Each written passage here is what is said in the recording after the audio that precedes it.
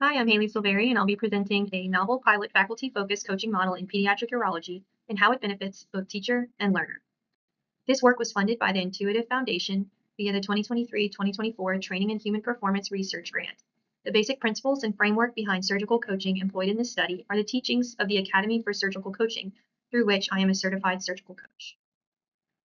From the Academy, coaching emphasizes the development and refinement of a surgeon's existing skills and empowers that individual to make improvements to their own practice. Surgical coaching has been shown to improve a surgeon's technical and non-technical skills, as well as a surgeon's ability to self-assess. However, there are gaps in whether surgical coaching impacts the training environment or a surgeon's teaching abilities. Additionally, surgical coaching has not been formally studied in pediatric urology. So in this study, we implement the first described pediatric urology faculty-focused coaching model targeting robotic-assisted cases and aim to evaluate the impact on trainee environment, trainee autonomy, and whether a surgeon's teaching skills can improve with coaching. We adapted our model from the Wisconsin Surgical Coaching Framework.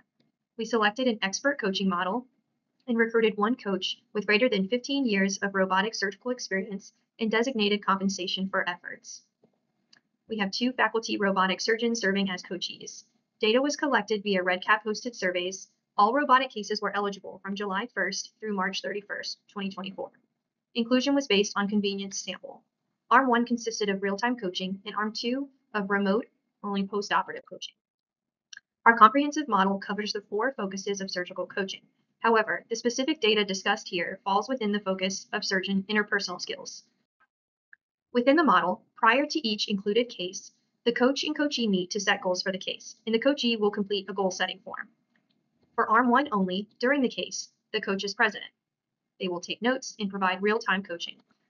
Following the case, the trainee, the OR staff will complete evaluation forms. Post-operatively, the coach and coachee meet to debrief, and both will fill out a debrief form.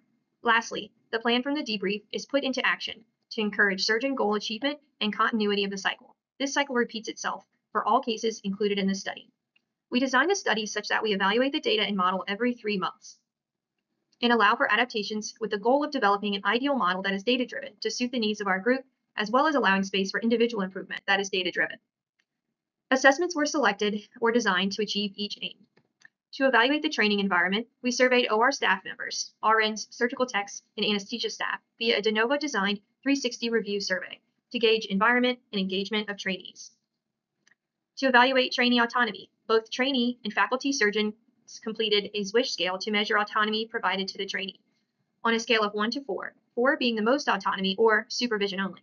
Meaningful autonomy was defined as a score of 3 or 4. To evaluate surgeon teaching abilities, the trainees completed a SET-Q, which we abbreviated from its original version to include only most pertinent domains of goal setting, feedback, and a global teaching evaluation. For our results, there were 40 included cases, 22 in Arm 1 and 18 in Arm 2. Case types are shown here, with pyeloplasty being the most common case. Survey completion rate was 64% for trainees, with 35 completed surveys. Completion rate for the OR staff was 38%, with 53 completed surveys. For results from the 360 review survey from the OR staff, you can see here the responses were exceedingly positive regarding interaction between trainee, coach, and coachee, and majority agreed that the trainee's experience was not hindered by the presence of a coach. This graph illustrates the trend of increased autonomy for the fellow over time. On a scale of 1 to 4, with 4 being the most autonomy or supervision only, the orange line is the fellow response and the blue is the faculty surgeon response, with the green line representing the threshold for meaningful autonomy. Meaningful autonomy as perceived by the trainees was achieved 71% of the time with the fellow, 50% senior residents, and 8% of junior residents. Meaningful autonomy was more frequently denoted by faculty than by trainees. We found fair agreement between coachee and trainee reported autonomy.